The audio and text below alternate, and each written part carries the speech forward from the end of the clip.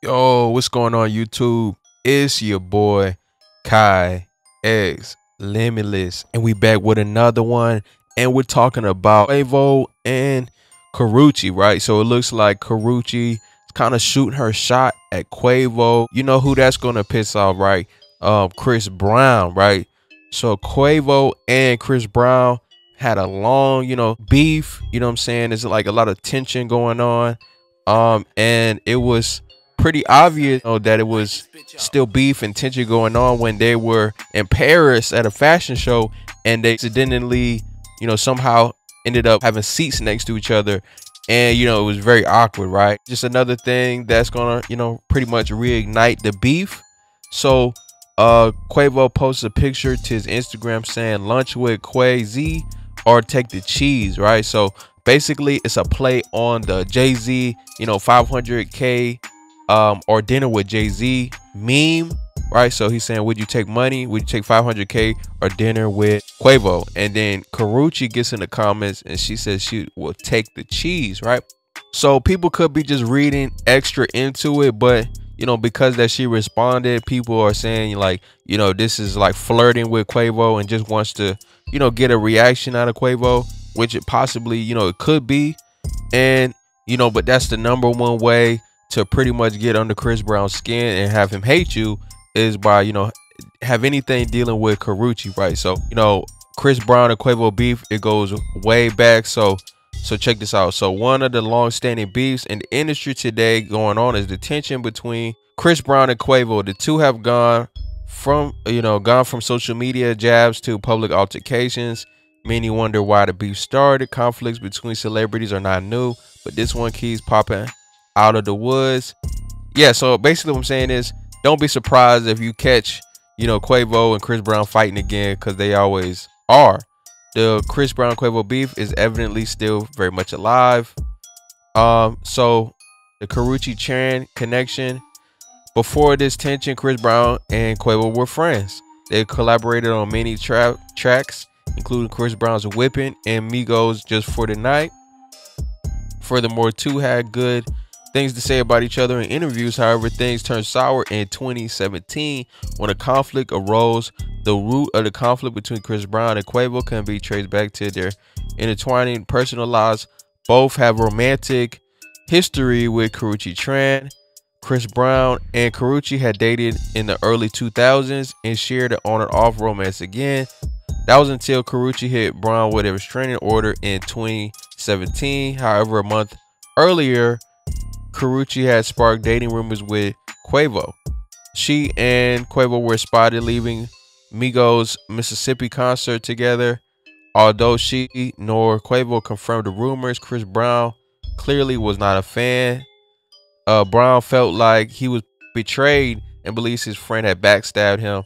So all of this, the previous beef with Chris Brown and Quavo started all because of Karruche, right? Saying, you broke the bro code, and you went behind my back and picked up my ex. She said, making him look like a chump, and just like that, the feud was on again. So the BET Awards after party in June 2017, it looks like there was a certain fight between Quavo and Chris Brown's team, right? So the public nature of their beef soon set the stage for a public and intense dispute. Tensions between a boiling point in June when Chris Brown and Quavo found themselves in the same venue. Reports surfaced that Brown and Migos crew had a confrontation in the parking lot. The entire incident ended rather uneventfully, as eventually everyone departed from the scene without anybody getting hurt. And then Chris Brown challenges Quavo to a basketball match. So years after the feud began, Chris Brown reignites the flame with a basketball match. Chris Brown took to social media to call out both rappers. They both know not to ask for a 2-on-2. I could have cooked Quavo and Jack on my soul. Guess they didn't want no smoke.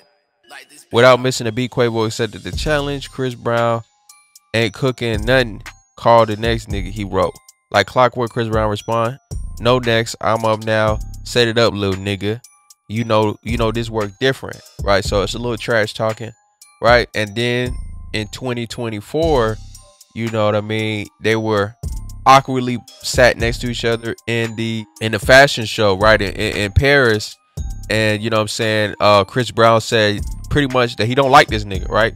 He's saying that I don't know who set these seats up, you know what I mean, because I never sit next to Quavo, right? So he made it, Chris Brown made it real clear that, you know what I'm saying, he don't really rock with Quavo like that, right? I just think it's crazy that, you know what I'm saying, that they were all good, you know what I mean, they were brothers collaborating, they were real cool up until, Quavo was dating Karruche, right? And that goes to show you, man, maybe Quavo was in the wrong, right? Messing with somebody's ex is pretty much a trigger point for most men, right? How could you be, running around with your man's ex, right, and still expect to be cool with him, right? So let me know what y'all think in the comment box. This was very poor timing, right? Meaning that this is coming fresh off of Chris Brown saying he don't like this nigga, and now you about to, reignite with Karruche again, so like I said, just expect some more altercations. And Quavo and Chris Brown, they're gonna be in the same places often, right? There, you know what I mean? A lot of people say that Quavo fell off, but man, he's still, one of the biggest artists in the world, right? People are sleeping on Quavo right now. I think he put out a pretty good single recently.